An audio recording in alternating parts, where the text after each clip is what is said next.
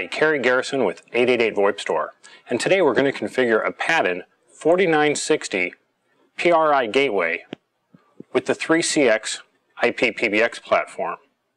This is actually going to be fairly simple because the Patton 4960 is supported within the 3CX software. So all we're going to have to do is going to go into 3CX, set up the device. It's going to create a configuration file.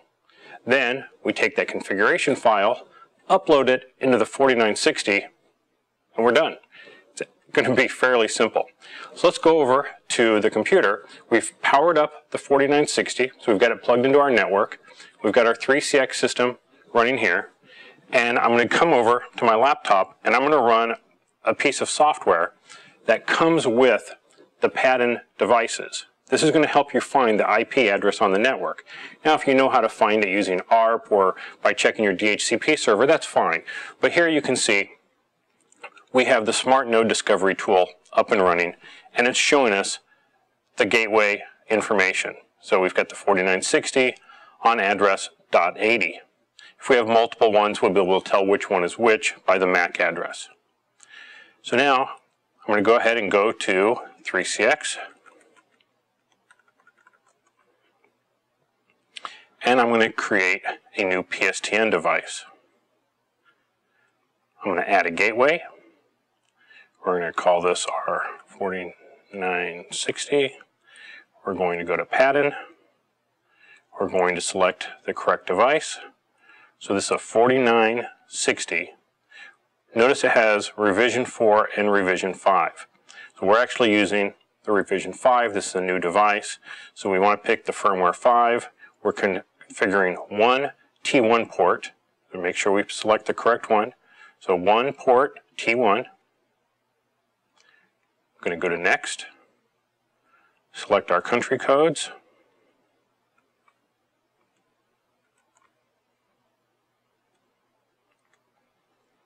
Our signaling protocol, in our case we use NI2 or National ISDN 2. Deliver announcements or remove announcements.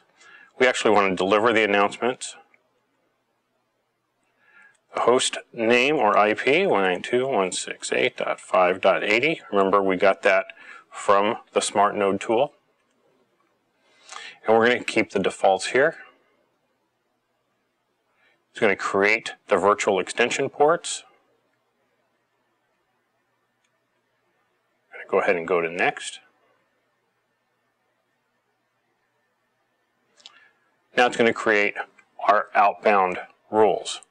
So basically we want to do typically two rules, a local and long distance rule, but because we're set up to dial with pretty much anything, we can just take any digits that we want to send out. So in our case we're going to send 7, 10, or 11. So that'll give me local, long distance, or long distance with a 1 first. We're going to go out to 4960. We're not going to strip any digits or append any, and we're ready to go. I want to create the config file, make sure I've got my interface and my subnet mask correct. It's going to ask me to save that file. So let's go ahead and save it to my default downloads. Now I'm going to log in to the Patton. The default password is administrator with no password. Now once we're in here, we can just go ahead and upload by going to import export. So I'm going to go ahead and browse, go to my downloads directory, find my configuration file, and import.